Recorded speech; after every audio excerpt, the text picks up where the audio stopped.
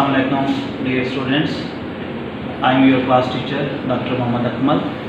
Today we are doing the practical about soil organic matter. As you know that soil organic matter is a very important property regarding the nutrients availability.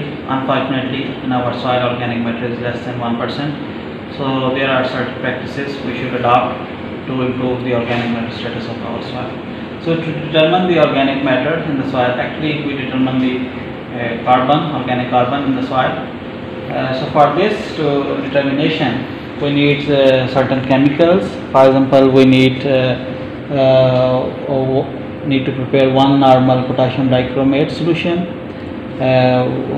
We need to have concentrated sulfuric acid. We also need indicator, diphenylamine indicator. We need ferrous ammonium sulfate 0.5 normal solution, and in apparatus we need purate, and also the other glasswares like beakers and plastic bottles, water bottles, and many other things.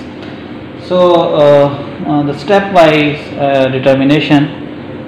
First of all, we will take 1 gram soil, this flask, and in this we will add 10 ml of potassium dichromate, which is one normal solution we have already prepared, and then after this we will add 20 ml concentrated sulfuric acid in the flask, and after this we will add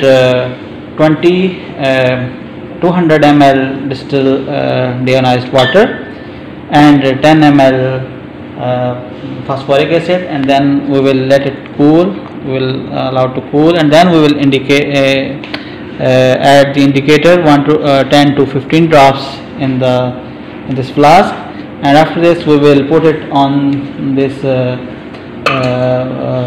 rotator, and we will add a magnetic stirrer, and we will stir solution so that it should be in a good well mixed state.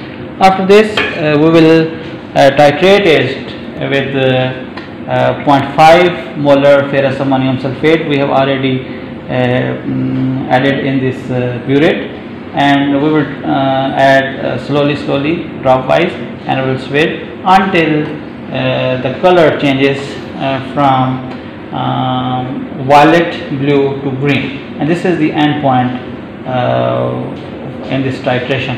And after this we will use certain calculations and to determine the organic matter in the soil. So here are calculations. You already have this one, and by multiplying with these values and with the factors we finally get the organic matter percentage in our soil.